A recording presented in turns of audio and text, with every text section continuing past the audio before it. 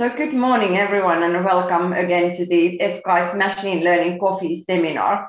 It's my great pleasure to introduce you today, today's speaker, Professor Roderick Murray-Smith, who comes from the University of Glasgow, and he will be talking about variational inference for computational inversion, a CVAE-based forward and inverse models for inferring human action.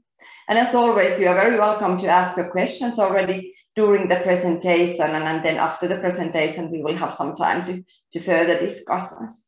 But please, Roderick, the floor is yours.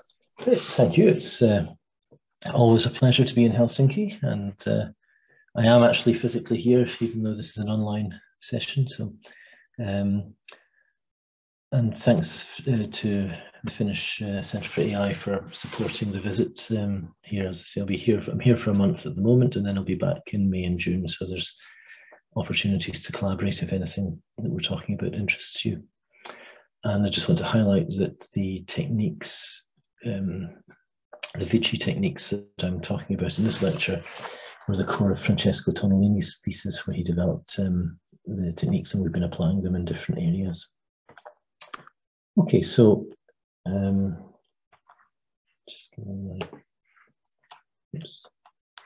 so I'm the head of the Inference Dynamics and Interaction group in the University of Glasgow, and we're applying computational methods of machine learning to a variety of interaction techniques, but also non-HCI topics like closed-loop data science and some generic machine learning and science work. And some of these things have been coming together in what you're going to be hearing today. So what the focus of the main applications in today's talk are about: how do we go about inferring human intent from input devices? So if you think about the process of interacting with a computer, you have a person having a thought, having some intention, and with our current interfaces, they have to convert this into physical activity. So they move an arm, or they nod a head, or they walk somewhere. This is picked up by the sensor space, and then that gets processed and mapped into some interaction control space. So when you're doing that, there's a simple initial condition. Something is happening in your brain. That gets expanded into activity spread out over time. It gets sensed, often by very high dimensional sensors. So we get noisy correlated signals that relate to the physical activity, that relate to the mental activity. And then we have to try and untangle all this complexity by learning the meaningful variations in our sensor data and bring that back down to a low dimensional space that we can actually build something, an interactive system around. So we've got this whole span from simple intention, complicated physical and sensing activity, and embedding down to a simplified space again. In today's talk, we're going to be focusing on the bit of this process from the physical space to the sensor space, and then bringing it down to a simple pose model. But it's important to see the broader context. So we're going to be looking at splitting up this inference of human activity into a forward process. So we're saying you've got some hypothesized human body pose, and we then say, if you were in that pose, what would we expect to sense? So you've then got the potential to model the process of how that pose is mapped into the sensor characteristics. The inverse approach is you take the sensor data and you try and estimate the pose from that. And this is a standard approach that's used in lots of areas of science. So astronomy does a lot of its signal processing with this approach. Seismology is based around similar approaches. So we wanted to see what could we do in interaction. Okay, so let's look at the process of using inverse methods. You imagine you've got some clean signal. So here we've got a clean image, but then it's viewed through some obscuring medium. You've then got sensor characteristics that see that, and we end up with some sort of a noisy image. So that's our forward model. If we want to do the inverse, we would like to get back to the original image from that noisy process as well as we can. So we could view that as a standard machine learning regression problem. And note the y and the x have been flipped around because of the y being the output from the forward model. So the idea is that you would then say, okay, given all these noisy images, can we train it to generate a clean image from that? So we're trying to find a manifold that would do that. We can take a probabilistic approach. So you could start with Bayes' rule. You're going to assume that your images, your clean images, the truth is in some prior distribution P of x. You sample that to get some data. So you've got your training data, nice and clean. And we're trying to now map via the forward model, P of y given x, and sample. So we now observe a noisy image. So we're now trying to find the probability of x given y, the inverse posterior model. So you're going to be trying to find an approximate distribution, r theta of x of y. That's going to be typically represented by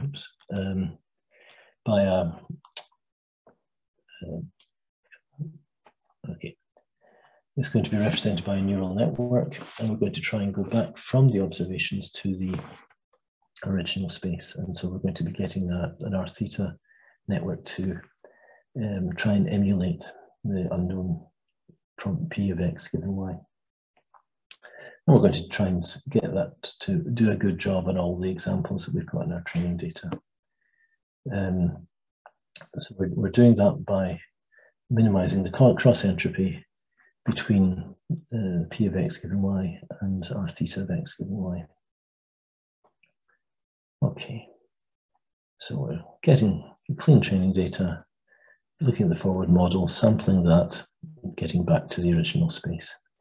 So we end up with a framework like this, where we've got our noisy informations, we've got neural networks giving us our theta function in the latent space Z.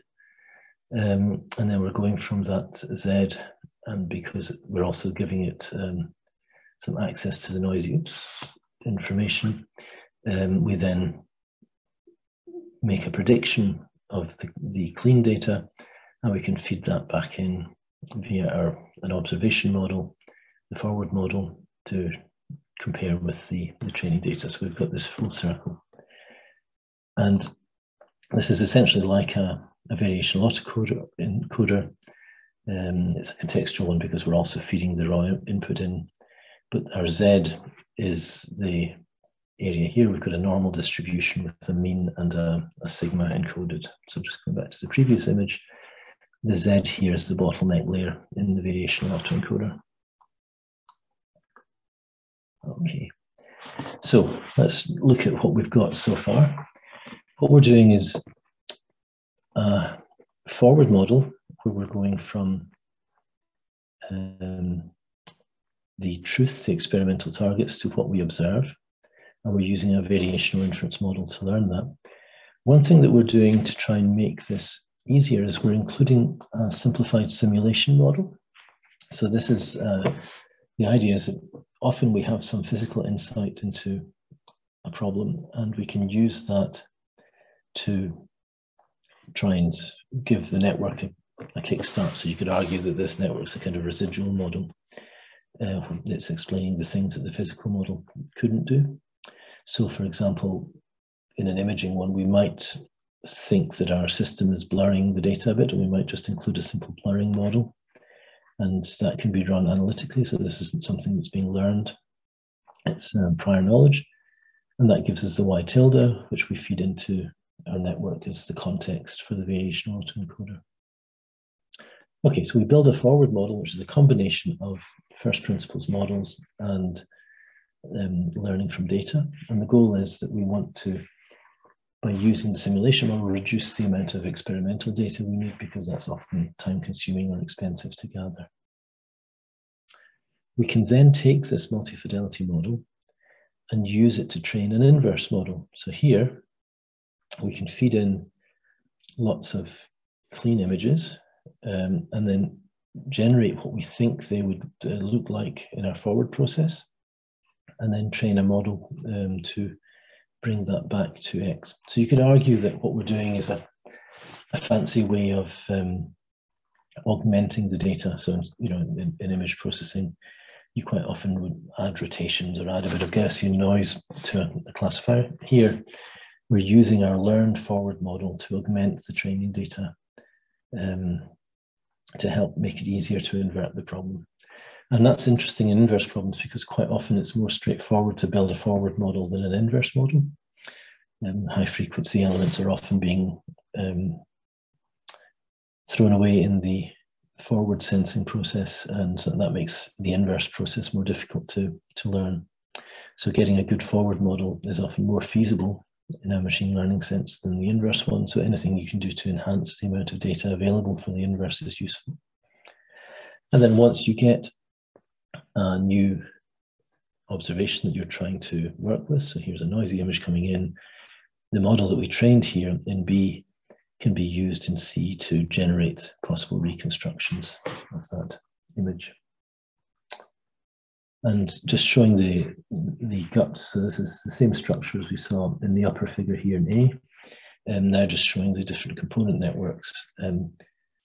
Omega here is what we were using as Z before, sorry for the change in notation. But here's your prior knowledge. That gives you the best guess the physics that you know has. You then combine that with the actual data, generate a latent space, and then you use that along with the context to try and predict the real data. And in the learning, you've got your Q function here, trying to predict the omega as well. So let's see. Okay, and that's basically what we were seeing earlier, but with a bit more detail on the same sort of autoencoder structure in the inverse model. And this is your forward model from the previous setting.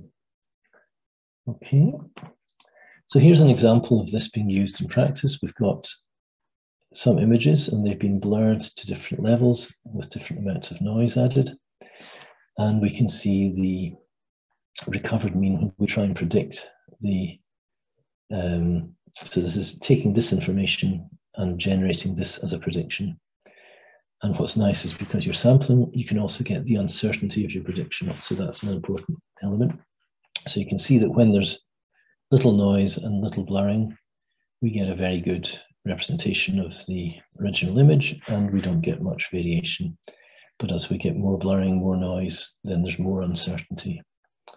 And we can see how well it's capturing the detail. So we can draw samples from this posterior. And as you'd expect, when there's little variation, they're all the same in the cases where you haven't had much noise.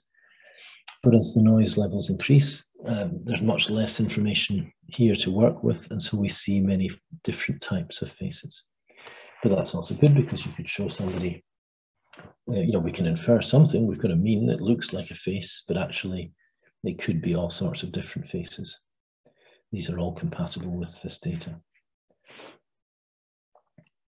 Okay, so here's a practical example. I mentioned earlier that we've been doing a lot of work with machine learning and science. So this was work with our physics colleagues.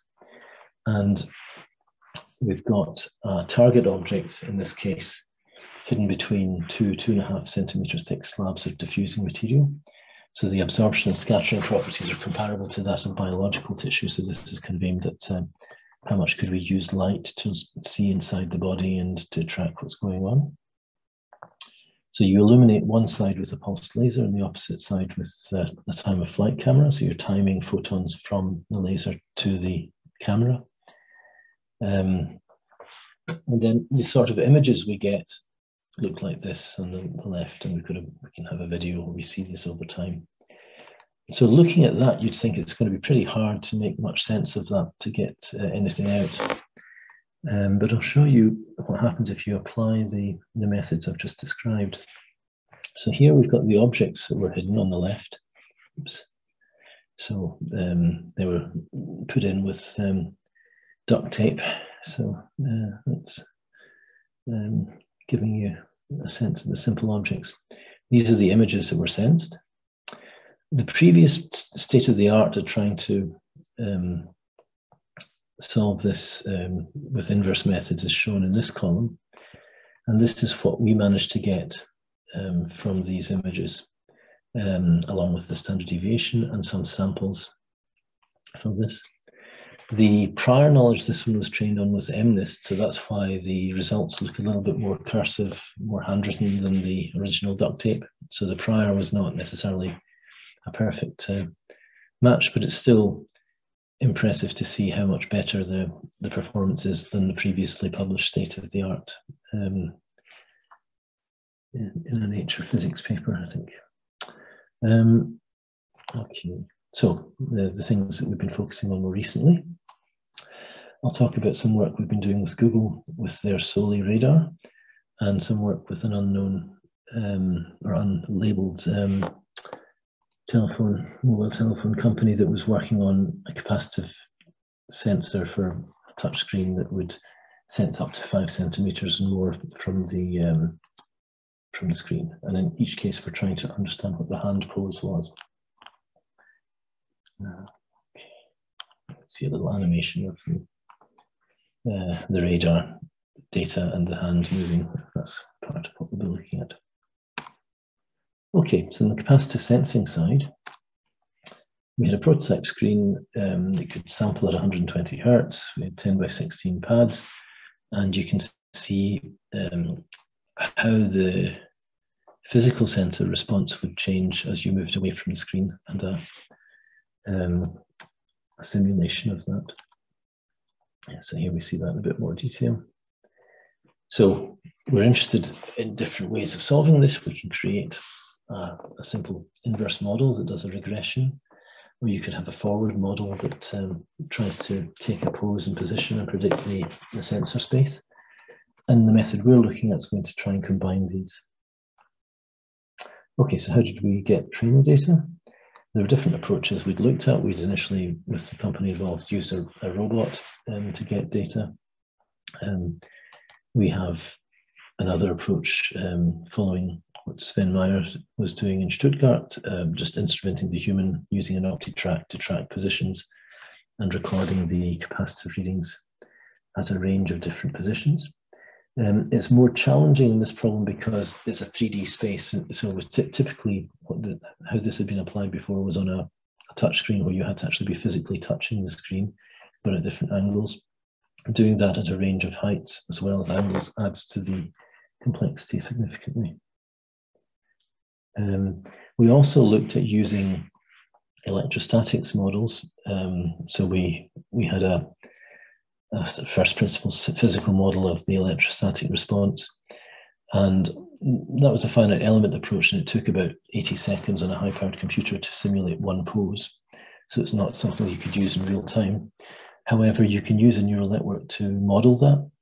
So you can just represent you generate a large set of examples and then get the neural network to emulate it, and then that can work real time. So you could have that running 2.5 million times faster. So neural networks for emulating time-consuming simulations is something that's going to become more and more common in the future, I think.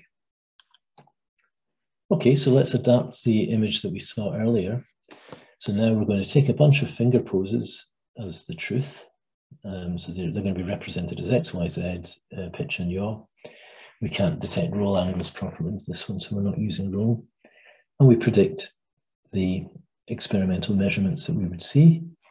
And the electrostatic model is used as the example of domain expertise. And then we generate a large number of possible finger poses that we want the inverse system to learn to invert. And we predict what the outputs would be with a multi-fidelity model, and we run that loop until everything is converged. And then once we're given a new measurement, we can generate a sample of poses that will work with that. So just to give you some examples, here we see on the top row the observed sensor data, and then we've got the simulation data for that. So this is the electrostatic simulation, the first principles one. and our emulation of that one. So you can see the emulation is doing a pretty good job of being the same as the simulation.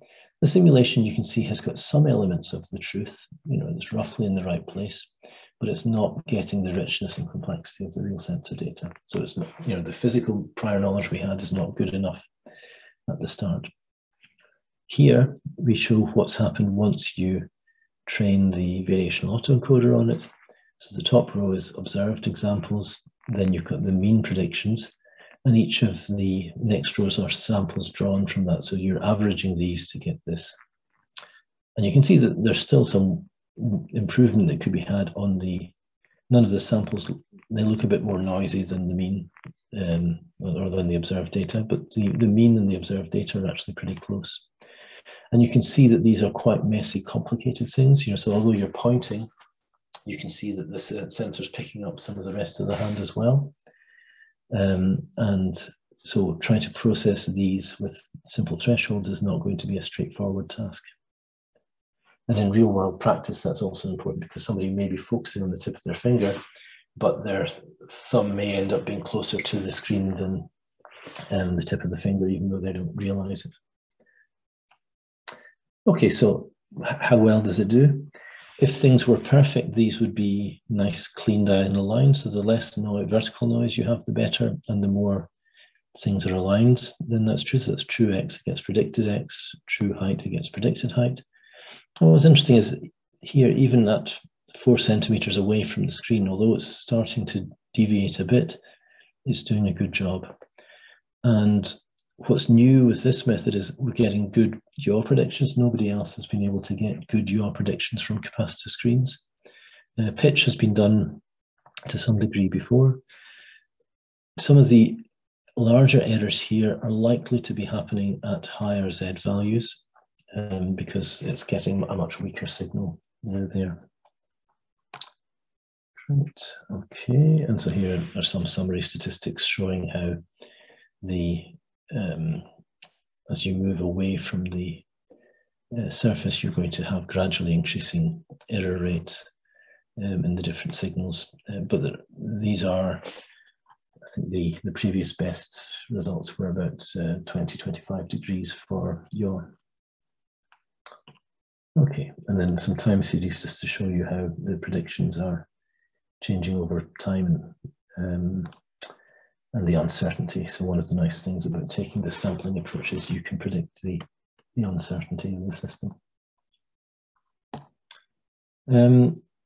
So if you want to see the impact of the simulation data on the process, you can compare an approach that only used experimental data with one that combined the method we're proposing that combines experimented and simulated data. And you see that the error is significantly larger for smaller training sets and only starts to join up as you get significantly more data. So the Vichy approach can work much better with smaller amounts of data. Okay. And here's another example where we're looking at the impact of the training set size on the inversion. The blue line here is showing how the forward model improves. So you see the forward model gets good reasonably early on. At the start, both methods are pretty hopeless with small amounts of data, but Vichy improves much more rapidly, and it takes a lot longer for the direct approach to catch up with much more data. Okay, and so if we have this sort of model working, we can use it in lots of ways to better understand the richness of touch input, as well as new explicit mechanisms for interaction with 3D movements in the screen. So that's one example. Another one is the Soli radar. So this is a sensor that's been in the Google products since the Pixel 4 phone, which had it. So it's a 60 gigahertz radar that you can use for gestural interaction. It's also in some of the Google Home speakers and thermostats for detecting where people are. So here the task is that you're moving your hand near a sensor. The forward model is going to be predicting the complex range Doppler response of the radar. And you'd like to use an inverse model to go back to understanding what the hand pose was. So as we did before, we're going to try and put some sensors on the hand and represent that in some sort of a model. So we have, again, OptiTrack data, much as we had before. We sampled that, and we can create data where we know what the hand pose was for the radar readings that were recorded. Okay, so we've got the X, Y, Z positions of each of these points. We therefore can have a time series as somebody moves their hand in front of the radar, and we can couple that to the amplitudes and the phase representations of the radar responses. And in the same structure as we've been showing before, now you've got your full hand motion coming in. We have a simulation model that uses simple reflective bodies to predict what the radar response would be, and we can learn the residuals with our variational model based on experimental data.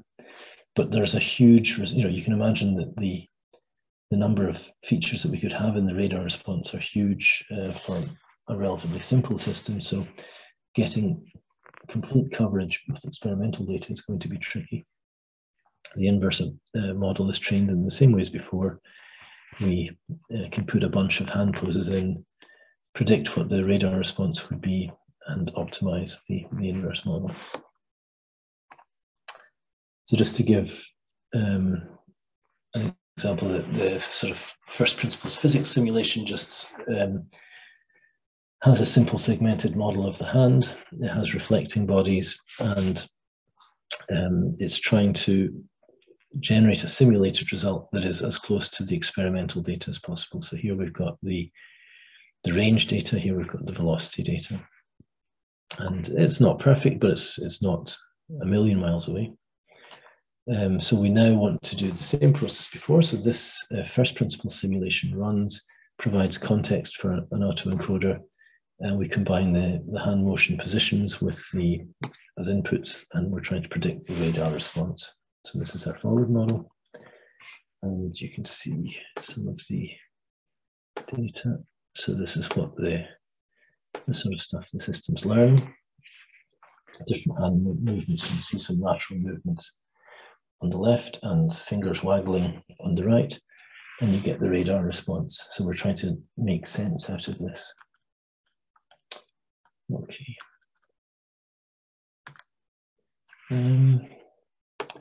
So here you can see some of the results. So the true observed data is this. We have a simulated model, and then our multi-fidelity model on the right is showing our combination of experimental data and simulated data to try and predict what the radar would see.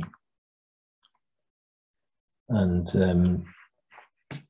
so this, if we'd been sticking with the simulated model, we'd have the middle one, and the multi-fidelity model, by eye looks a lot better in terms of fit to the range and the velocity data. And if you actually look at the root mean square error, then the multi-fidelity one is significantly lower than the simulation. So that's suggesting we're on the right track. Okay, so the whole system, when you put it together, starts to look a bit more funky. And it's sort of reminding you that one of the major steps forward in machine learning in recent years has been that the software engineering in PyTorch and TensorFlow is making it feasible to build systems like this, which would have been a lot more painful 20 years ago. And we have a number of different, so these are the conditional encoders, encoders, and decoders involved in this. I'm not going to go through the gory details of that, but it gives you a sense of the complexity of the system that you can put together. And the challenge is to see what sort of gestures we can detect and how can we do that reliably. So quite often designers will want to propose a particular style of gesture because they think it's a good idea for interaction, but we need to know how reliably can our sensor plus signal processing inversion get to a clear finger pose associated with that, and that's part of the challenge. And here what you can see is the uncertainty of our final models. So you can see what you might have thought that moving your hand like this was simpler than moving your fingers like that. But you can see in blue the true data, and then a cloud of color points showing samples from the model. And although they're not a million miles away, the spatial properties of the radar are not great, laterally speaking, and so you see a cloud of uncertainty as it moves around, and that would be useful information to feed into somebody wanting to design a gesture recognition system. Whereas the vertically, the ones where you've got the velocity towards the device tend to be doing better. There's less uncertainty about the pose, and that's again useful information for a classification system. Okay.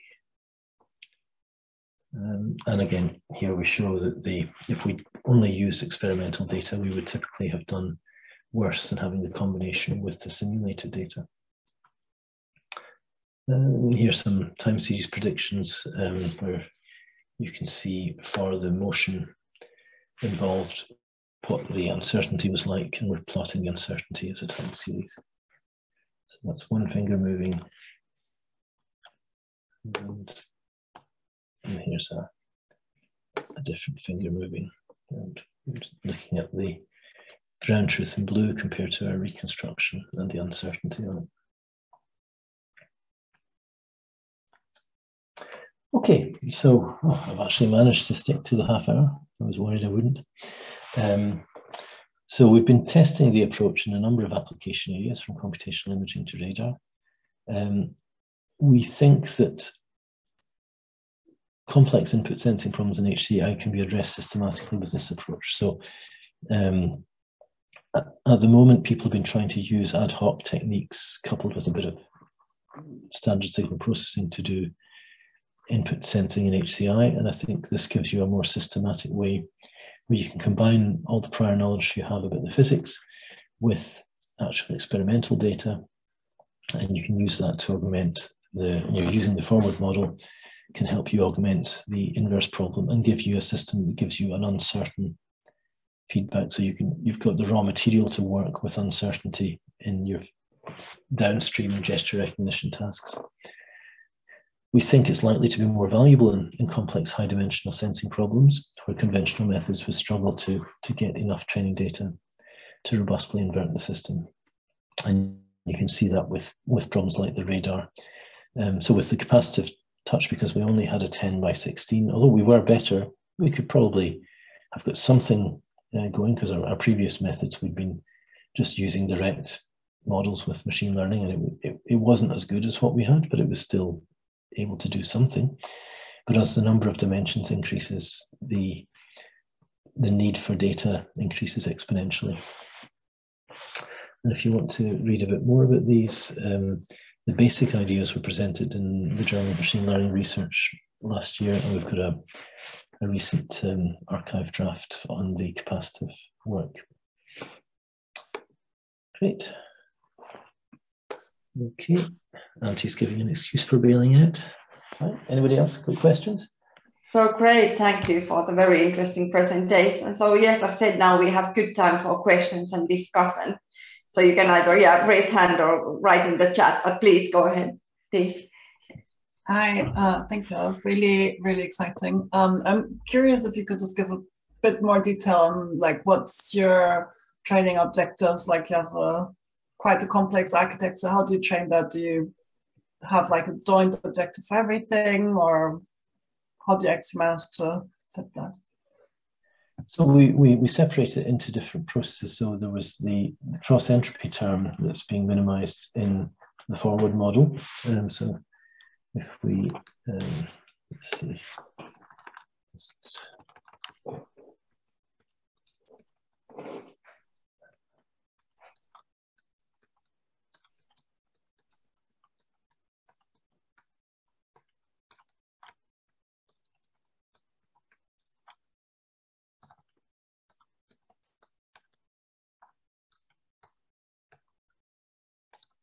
Yeah, so you basically, you start off just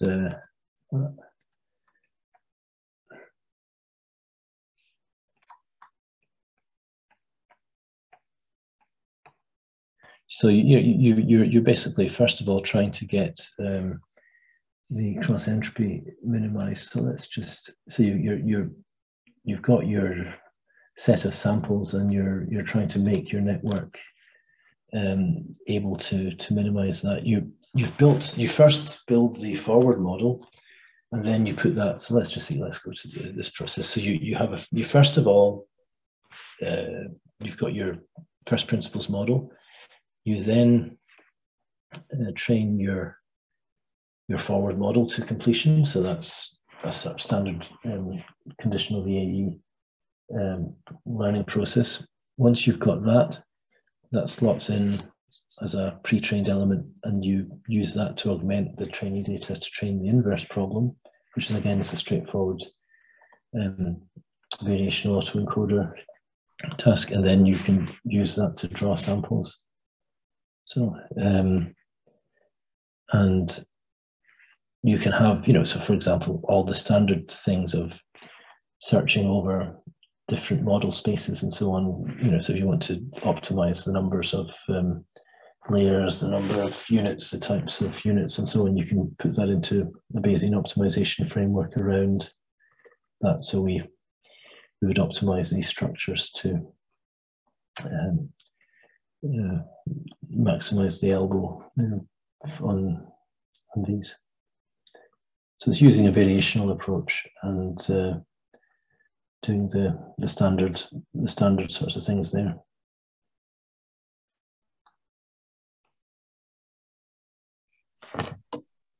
If I could just follow up quickly on that, like how much effect did things like what's your architecture and so on, how much effect did they have?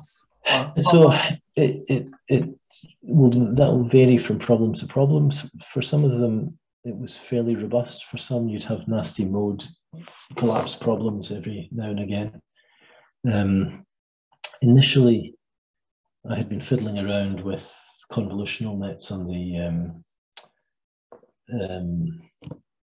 capacitive problem, and when I was just using standard direct inversion with a neural net. For the CVAE, it ended up being more straightforward just to go for a bog standard set of linear layers, so dense layers, rather than trying to have complicated sets of convolutional features, because it's a relatively low dimensional problem. It's 10 by 16. It's not, the benefits of convolutional methods aren't really kicking in, and also the locality issue is complicated here because there are edge effects. So it's not really the benefits of convolutional methods were not particularly apparent. So just using dense layers and then optimizing the number and the size of them was the way I found got best results. As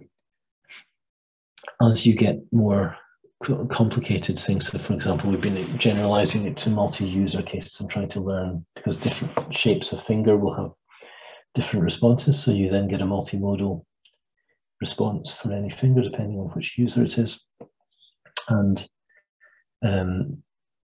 depending on how you set that up, that can have more mode collapse problems, but also as you get more data, you've got a bit more solidity for the system to work with. You've got a clearer embedding space. So I think it's much the same as all of these things. There can be some fiddly bits, but it's often surprisingly robust.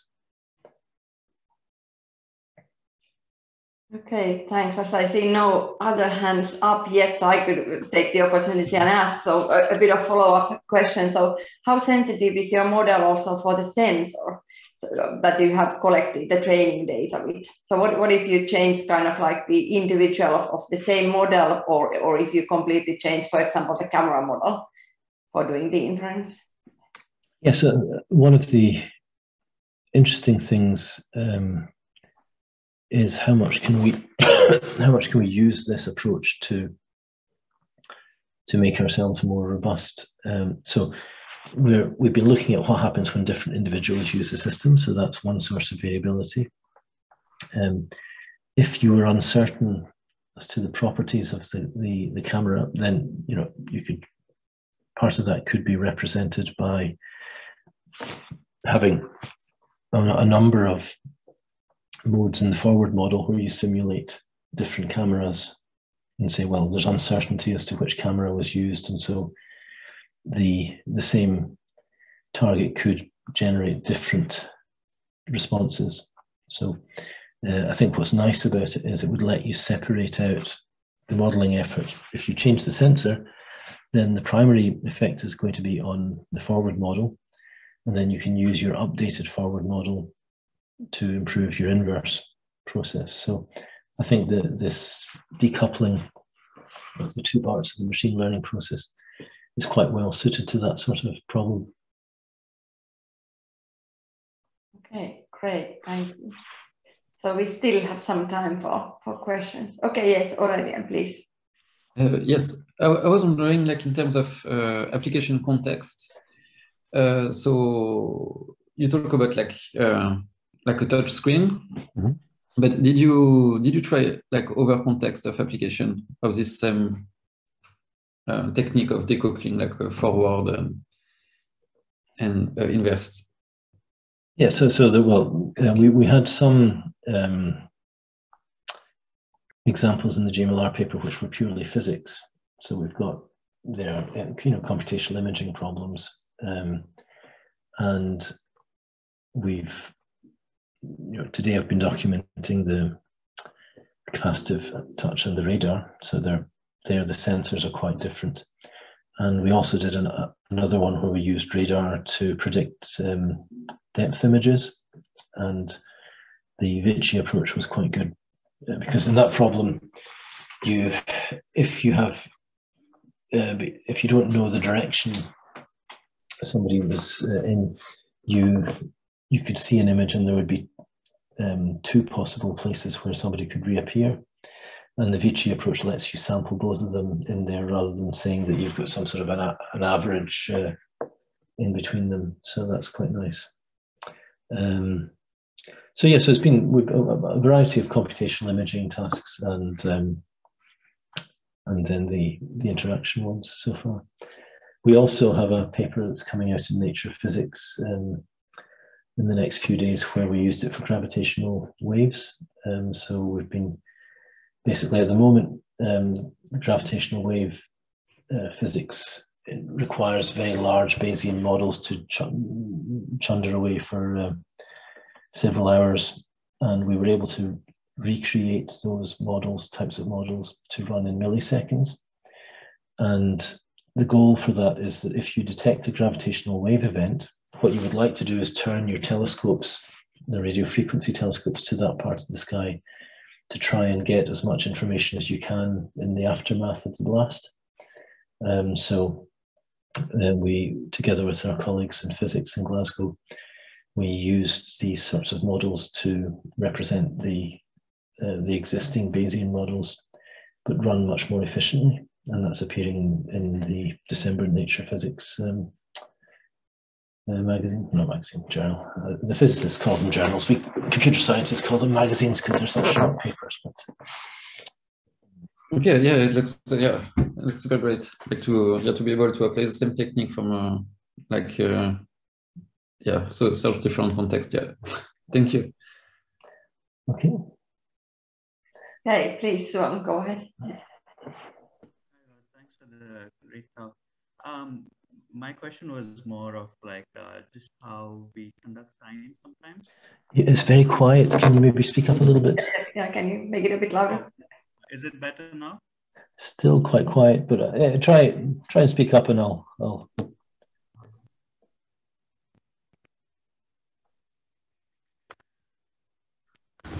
Okay, I think this should be better now. Yeah. Thanks for the talk. I was just wondering if you have any comments about using some setups like this for scientific discovery, where a lot of times new things are found due to something that was unexpected. So when we have models that we kind of believe in, would that be biasing the kind of data we'd be then gathering? You could wrap this into the scientific modeling process. So for example, with the multi-fidelity model here, if everything we understand is embodied in this observation model. So that's our existing state of the art in physics. If our neural network is having to do an awful lot of work to improve that, that's telling us we don't understand everything. Okay, so, and this can in the end just ignore this. If it finds that the data is behaving very differently from the model, then it will just not use this data as inputs if they don't help it predict things. So the more that the forward model is having to build on top of that, that's telling us we don't understand things. And then there's not everything in the forward model will matter for inversion. So there's also an interesting challenge there. So getting back to the earlier question about how do we model things. So one potential disadvantage of this approach is that we might be putting a lot of effort into modeling bits in the forward process, which end up not having an effect on the inversion.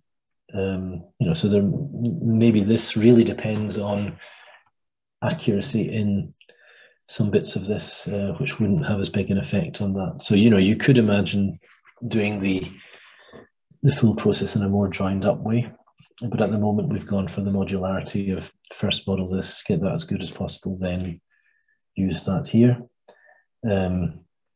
But you could imagine a joint optimization of both sets.